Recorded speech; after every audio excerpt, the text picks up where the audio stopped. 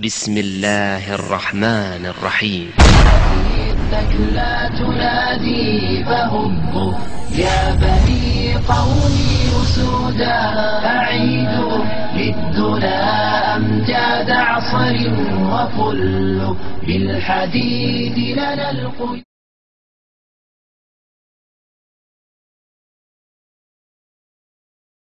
أخطر ما قرأت في صحيح البخاري كتاب الصلاة، أخطر ما قرأت حديث أن المرأة كالكلب والحمار تقطع الصلاة. يا ساتر. المرأة كالكلب والحمار تقطع الصلاة. لو واحد لمسها قبل ما يروح يصلي وهو متوضئ ينقض الوضوء بتاعه ويروح يتوضأ تاني. لديك دليل على هذا الكلام؟ اللي هو صحيح البخاري كتاب الصلاة. في صحيح البخاري. نعم. طبعا بتخلي الإنسان يفكر ليه؟ طب هل فكرت المرأة المسلمة في وضعها هذا؟ Sahih Muslim, Book 004, number 1032, Abu Dawud reported, the Messenger of Allah, may peace be upon him, said, when any one of you stands for prayer and there is a thing before him equal to the back of the saddle that covers him, and in case there is not before him a thing equal to the back of the saddle, his prayer would be cut off by passing of an ass, woman and black dog. I said, O Abu Dar, what feature is there in a black dog which distinguish it from the red dog and the yellow dog? He said, O son of my brother, I asked the Messenger of Allah, may peace be upon him, as you are asking me, and he said, the black dog is a devil. What Zakaria Boutros fails to do is showing the hadith which nullify his claim, narrated Abu Salah as-Saman. I saw Abu Said al-Khudri praying on a Friday, behind something which acted as a sutra. A young man from Bani Abi Mu'ayt wanted to pass in front of him, but Abu Said repulsed him with a push on his chest. Finding no alternative, he again tried to pass, but Abu Sa'id pushed him with a greater force.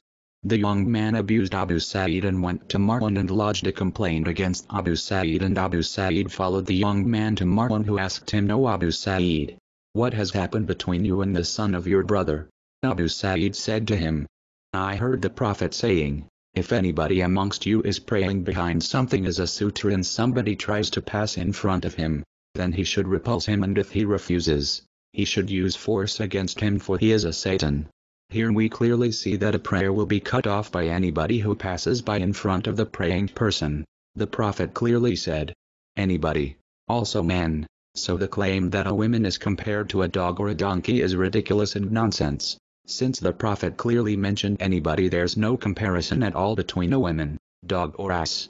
Some Muslims thought that only women and dogs cut off the prayer. They failed to know the true words mentioned by the Prophet regarding the things who cut off someone's prayer. That's why Aisha responded to them. The Prophet also had no problem at all with his wife being close to him while praying.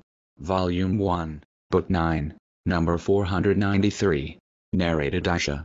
The things which annual prayer were mentioned before me, and those were a dog, a donkey and a woman. I said, you have compared us, women, to donkeys and dogs. By Allah, I saw the Prophet praying while I used to lie in my bed between him and the Qibla.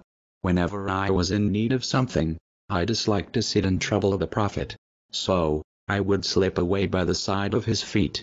The Prophet even had no problem with his menstruating wife being next to him while praying. Sahih Bukhari, Volume 1, Book 9, number 497. Narrated Muna. The Prophet used to pray while I used to sleep beside him during my periods, menses, and in prostrations his garment used to touch me. But how does the Bible view and treat women during their menses? A menstruous woman is unclean 7 days and must be put apart. The author of the Bible argues that whoever touches her is unclean. He also argues that the bed and furniture shall become unclean when touched by women in her menses. This discriminating law can be found in the book of Leviticus 15.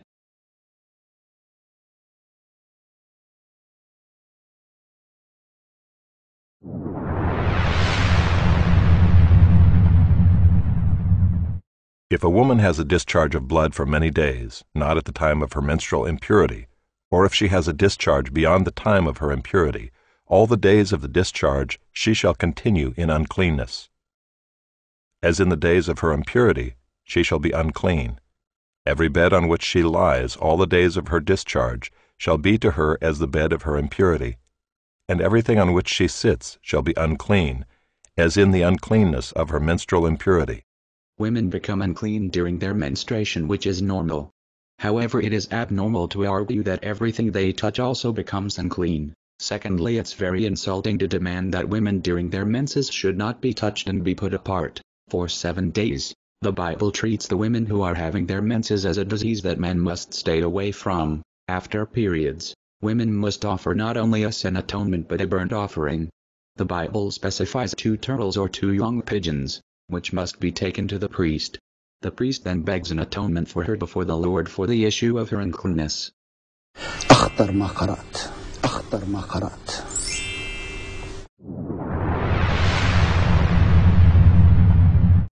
I said in my heart with regard to the children of man that God is testing them, that they may see that they themselves are but beasts. For what happens to the children of man and what happens to the beasts is the same. As one dies, so dies the other. They all have the same breath, and man has no advantage over the beasts, for all is vanity.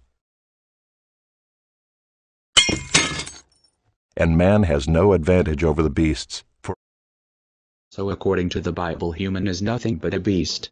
Christians should have no problem with the Old Testament, since it's the same God. Besides, Jesus, peace be upon him, did honor the Old Testament and did say that every single letter of it has to be honored, followed and fulfilled. Revelation is the last book in the Bible. Book of Revelation, chapter 14, verses number 1 to 5.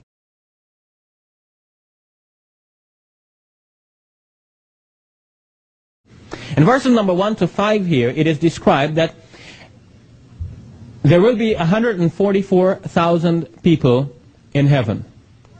Now, it is questioned whether it is meant 144 literally, or whether this is a symbolic number, meaning a much larger number, but only 144,000 is mentioned here. Jehovah's Witnesses think that it is an actual number. 144, those are the people who will go to heaven. The rest of the people, if you're good, you will resurrect, you will live right here on earth, but your Jannah will be right here. You'll live here forever, but this will be it. But 144,000, they say these are the only ones who will go to paradise.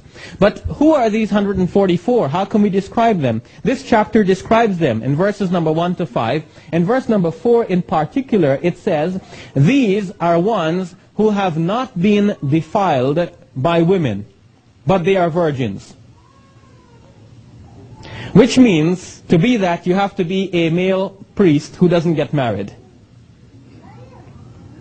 And in fact, some of the Bible commentaries, looking at this passage and noticing in modern times that this doesn't fit in with anything that we believe today, they say, well, some of the monks may have written that passage there in the Bible. But it is still there. It is there. Now, some people may say that all of that is from the Old Testament, but look, I believe in the New. But I've shown also that the New Testament continues many of the themes from the Old. In fact, that the New Testament says that a woman must be silent. She cannot speak in church, but she must remain quiet. And if she needs to know anything, she should ask her husband at home. Why all these instructions? Because it is said in the New Testament that the woman is the one who caused sin to enter the world. She was the one who was deceived by the devil, but the devil did not deceive Adam, but deceived her. And then, of course, she gave the fruit to her husband. We have seen also that the woman, according to the New Testament, must cover her head. She must have a veil over herself. Why? So that she must prove that she has an authority above her. The husband is an authority above her, so she keeps that head covering as a sign of subjection. So where does the idea that the hijab is a sign of subjection come from? It comes from the Bible.